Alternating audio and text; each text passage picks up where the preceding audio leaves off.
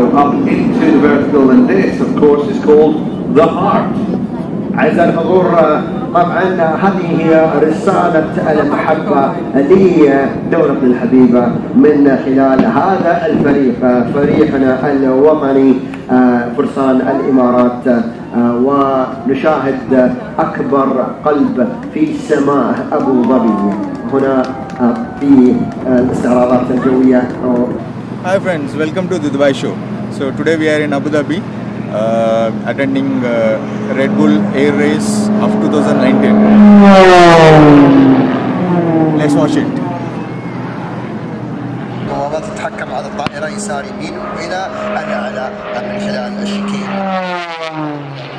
التحكم إذا عنده أي خطأ، كل خطأ معناته يعني يضيع ثانية واحدة أو إضافة ثانية واحدة في مساره.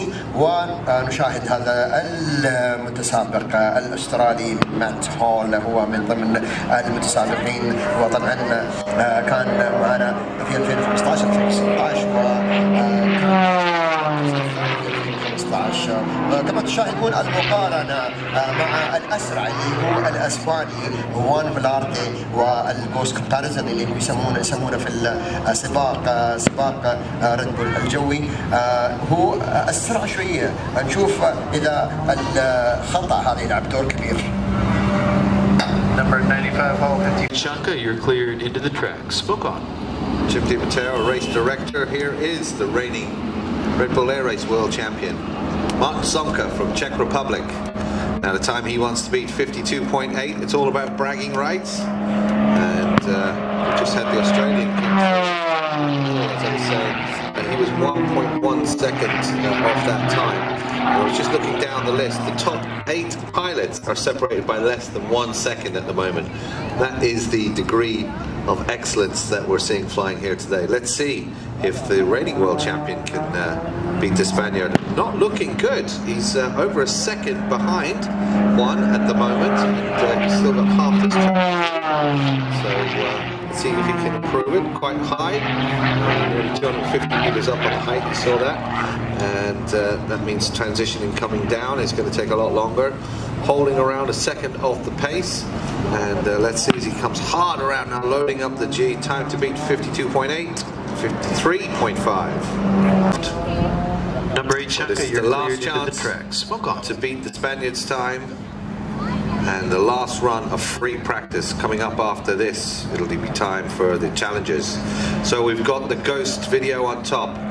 Let's see the split time as he comes through gate 3 last time. He's pulling back on the aircraft, and you can see a lot flatter, but look now the Spaniard. You can see as he's coming down from a higher height, he's actually building up speed, and he's over-G'd the aircraft. He's picked up a 1 second penalty already, so that's pretty much shot his chances of beating the time. But let's see how he can do without this 1 second penalty. He's still 0.4 of a second off the Spaniard's time. He's hugging the chicane very nicely again. Back into second time. He's managing to keep his G under control this time as he rolls the aircraft back around and into gate 4. He's a steady 1 second behind the Spaniard, 0.4 of a second I should say, but that 1 second penalty has really done for him in the first round. Time to beat 52.8, and the world champion goes through in 54.4. Number 8, Shaka, 54. نشاهد مايكل جوليان من الولايات المتحدة أعزائي الحضور، وهو طيار في من ضمن نو انجلز في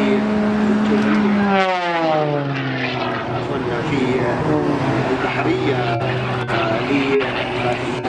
ينطلق من خلال بوابة البداية من خلال الشكين، ما عنده أي خطأ أعزائي الحضور.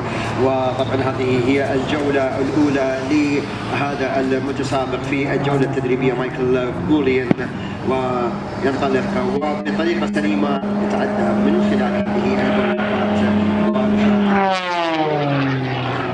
من خلال هذه البوابات خطر التحكم أو طبعا التركيز من خلال برج المراقبة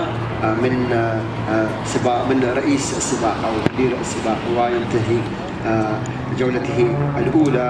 ولكن في التعديلات هذه تلعب دور كبير في الطائرة، وطبعا دور كبير في التوفيق جزء من الفريق من دوار الساعة وإلى من خلال الشكين